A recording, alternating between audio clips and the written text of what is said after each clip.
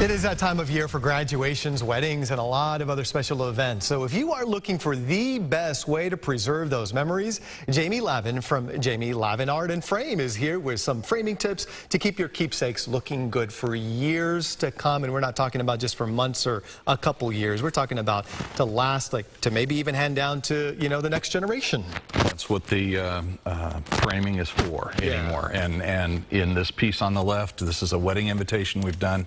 I went ahead and used a 8-ply cotton rag. Cotton rag is the same material that Da Vinci drew on. Wow. It preserves literally forever except for fire or flood. No kidding. So explain that. So you put the backing invitation, board, okay, the backing board's floating on a piece of cotton. This right here.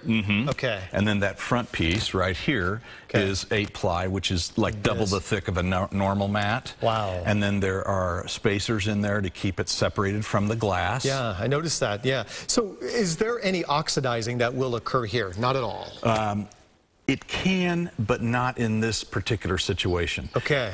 Oxidizing typically happens to organic materials. What we worry about with cotton is molds and things like that happen from floods. Sure. Standard air conditioning and lifestyle that we have in the Midwest pretty much takes care of that. It's also important too, okay, so you may have the best of the best material when you're framing something like this. That means a lot to the family, but it's also important to note too where you place this stuff in the home. Talk about that. I mean, you obviously don't want it in an area that's getting a ton of sun and it's just beating on it, correct? They've kind of fixed that too. Good, good. What they've done is they have given us a UV protected glass. Okay. And then there's also something called museum glass, and there's also something called art glass. So it would be still okay then to go ahead and put it. Okay. And what I've done is I've lowered the price of my conservation glass so that it competes regularly in price with regular glass. Regular glass, like so you might as well just do the Might UV. as well do it. Talk about this particular thing that is framed. Is this some kind of artwork?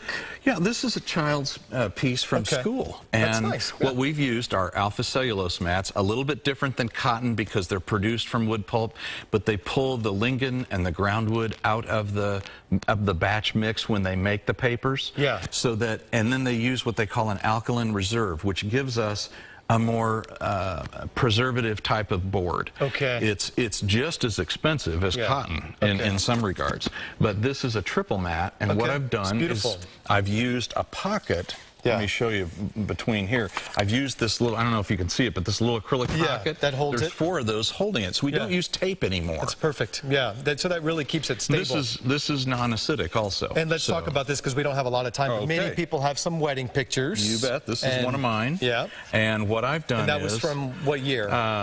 We've been married 29 years. 29 years. Yeah, Congratulations. 84. Yeah. So this photo will be done with, in fact, it's in my work to do.